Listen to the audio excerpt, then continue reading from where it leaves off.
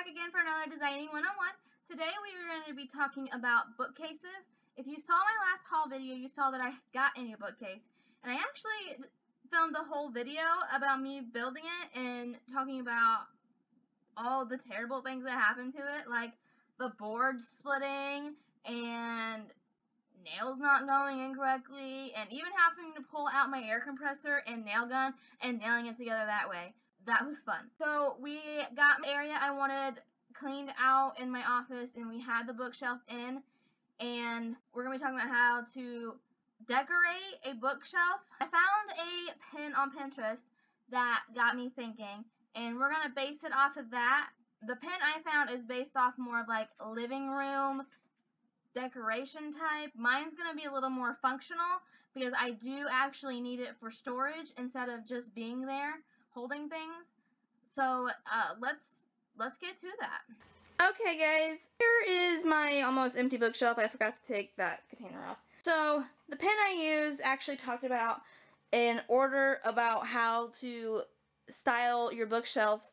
So we are going to do it the way the website talks about it. That way you can get an idea about it. So the first step is placing your books. My mother is an avid Goodwill shopper, and she knows I have this business. So every time she goes to Goodwill, she buys everything. She buys me a lot of stuff, but including books. So this is just a small percentage of the books she has bought me that I have no room for because this is my office, and I don't have any shelving. So mix the book placement from shelf to shelf and use a mix of vertical and horizontal arrangements. So I'm going to get going on that, and I will see you guys in a minute. Okay guys, I have my books in my bookshelf. I have a mixture of large books down here, and some small books, and some taller books. This is what it looks like so far. Okay, next step is large accessories. So like your vases, your bowls, baskets. I already have a basket down here. Totally forgot about that earlier. So I have some vases that I need to put in here and a couple other things. So I added some of the bigger pieces, like more storage, some of the vases, more storage baskets. This makes it a little functional. The website showed a lot of vases and a couple baskets, like one basket. It wants you to have some more space in between for little things. So the next step is adding frames. This is a layering skill. So we are going to add some frames now. If I didn't have a lot of room for frames, I added my one frame over here, which I actually think might stay. Coordinates with my gallery wall. I have another piece of it over here. So this is what it looks like right now. Very colorful. Next, you add the small accessories. So like small bottles, candles, just little odds and ends. So let's get to that. I added my small things. I added a couple essential oil products up here. I added a gold cinch I made at the Harry Potter launch party. A tiny little cup that I bought at a store a long time ago. I can't remember where. It holds some thumbtacks, a candle, and some little ballerina bears. So let me take a step back, show you the whole thing. Very functional, for me at least. Okay guys, a few tips with the bookshelves is with step one. When you add your books, try to keep the colors together. So if you have a bunch of green books, a bunch of yellow books, or a bunch of white books, try to keep them together. Or if you have a plain natural color, neutral room, and you're trying to add some color, a good way to do it is with the books or any of the other accessories in there.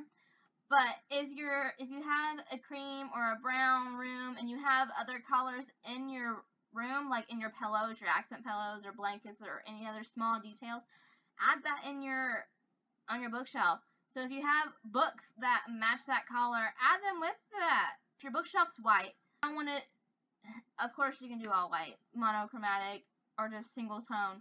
But if you want to add the color, that's another great way to do it. So just like in a stack of 5 books, one that's the color that you want. That's an eye that draws the eye, and it helps balance the room a little more. Also, try with your books doing horizontal or vertical. That helps with the flow as well. And also with the sizes. If you got some thick books, some thin books, stack biggest to smallest. That way it gives some variation. With the large accessories, which was step 2, keep the heavier objects lower. So if you have like a trio of vases, put that lower. But if you have just one vase, even if it is kind of large, maybe do that medium. And if you have smaller vases, go up higher. That also helps with the weight of the bookshelf. You don't want your bookshelf falling over. And if you put heavy objects high, cause it to tip over. And we don't want that. Also, crates, like you saw in mine, the containers, it hides the clutter. That way you can put like blankets, and I'll post a link to this website on here. In the picture she has a woven basket, which would be perfect for hiding like small blankets in. So that's a good option. Or video games, or your consoles that you aren't using, or just other things that aren't in, that you don't need out in the open. Step 3 was framing. Adding frames adds a little bit of artwork to your shelving. If it's just plain, then it gives a little something for your guests to look at, instead of just looking, oh, there's some books, oh, there's some vases, those are nice, these are some great titles. But you have pictures, and it makes it relatable. You can do graphic design, pictures of your family. It makes it a little more relatable, and it gives people something to look at other than just boring books.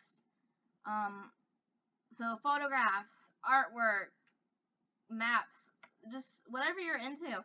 If it's a man cave, like video art, or if it's like an office, like delicate little artworks. It's okay, you don't have to have all of just one thing. A mixture of both. I just have one picture in my bookcase because that's just all I really could fit and what I liked the best. And it goes with my gallery wall as well, so it ties the room together a little more. So step 4 was small accessories. It's expressing your personality. This gives you another way of showing color. So you have your books, and you have your artwork. So if you have like little bright colored bottles or vases, those add more color. You don't have to fill up every shelf. Having some space between things allows for more open. If you fill the shelf up on every shelf, it feels cluttered, and you don't want it to be cluttered. If you want it to be a bookshelf, make it a bookshelf, all books. That's good. That's a great decorative piece as well. But if you're wanting to showcase who you are, a bookshelf, every shelf can be something different. And so if you clump everything, it's just going to look like you ran out of space and are just setting things on there. So if you add some space, it gives it breathing room. Small accessories, like small statues, like you get when you're on vacation, like the little pencil sharpeners, or a little crystal, or a little vase of flowers, or anything. Those classify as small accessories, and those help tie it together. I have a little thin little dish that I forgot to put on there earlier that I hauled a couple videos ago, and that's gonna go right on there to hold like little trinkets and stuff. And there also can be used as artwork. It's artwork on itself. It's not 2D. It's 3D art. So another thing that is just an eye, it draws the eye, and it personalizes it more to be for you. Whatever you want. If it says you, then put it on there. You want to keep it relatable, like I'm saying. If it says you, it's relating to you. So show it off. Make sure they mean something. Just don't just throw things up there, or it's not going to make sense, and it's going to start getting clustered. And something that you're not going to get bored of looking at, or stuff that you're not always. You can also make it to where you can put things on there that you're not going to use often, so that's art, or put things that you are going to use often, so it's functional. It's multi-dimensional object. It doesn't have to match. It doesn't have to be monochromatic. It doesn't have to have a color scheme, but make sure it makes sense to you at least, and it visually makes sense to you. It doesn't matter if it doesn't make sense to anybody else because it's not their house and they're not looking at everything all the time. But if it makes sense to you, it works. Add something like flowers if you're into flowers. That way it gives a pop of color, but it draws it from all of these hard objects. And it makes it natural, makes it more lively instead of just magazine. Or if you're not into flowers, like if you're a man and you're not into the flowers, do something like the sand gardens, the Zen gardens.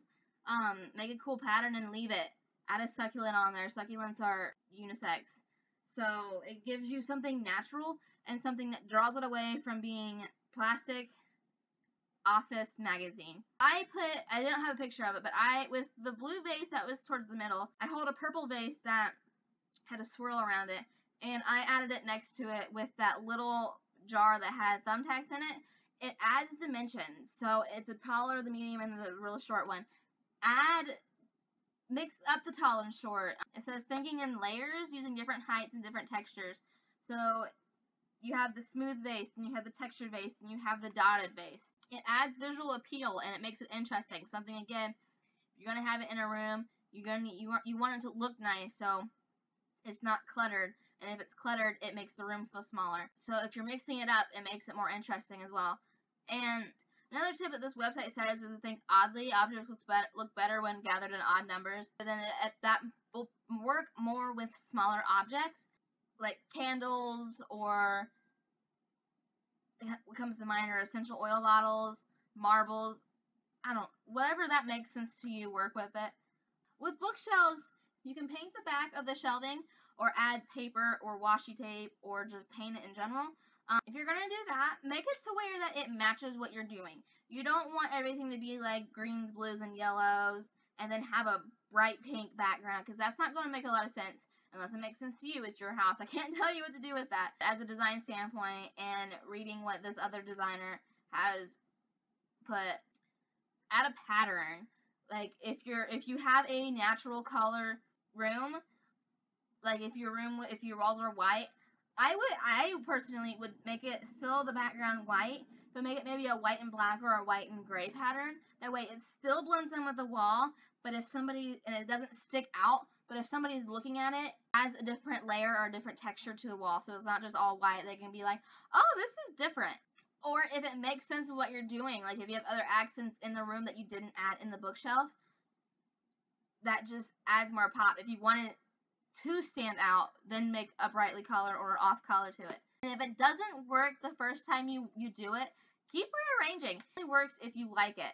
So if you don't like your first 5 tries, keep trying. You'll like it eventually. Just move things around, and it may be that you just don't have the right things. So shop around and try to find things that you like. Totally something that you can personalize, because it is your house. Mine is more functional for my office, so I have a few decorative pieces in there, but I also have those functional crates to where I don't have a lot of storage in my room, and those functional crates or boxes hide my clutter, but also allows me to organize it. I didn't show what was in some of those crates, but one of those containers has candle making supplies in it. Another one has my hardware, like my safety goggles, my dust masks, some screwdrivers, and another one has odds and ends, kind of. I picked up some diffuser bottles that need like diffuser reeds in them, and I have those in there. Just some quick project grabbing things. Another one is probably going to have stencils. Another one, it's just whatever you need it to be, and I need it to be functional. And if you don't need it to be functional, then that's a good opportunity for you to make it decorative. And adding the vases and the flowers and the multicolored whatever. And it's up to you, dependent on the room. It's a living room, make it more formal. If it's a game room, bring out the gaming. If it's a child's room, then show the child's artwork or pictures of the family or their favorite books, a toy, an old stuffed animal. Just make it what you want it to be. I hope this video was very informative. I will post a link to this blog down below. I agree a ton with what this lady is talking about. I'm glad I found it because it helped me doing mine. And when I upgrade to the things that I want, the storage that I want, this is going to help a ton. So I hope this helps you a lot. Hope you guys have a great day. Bye.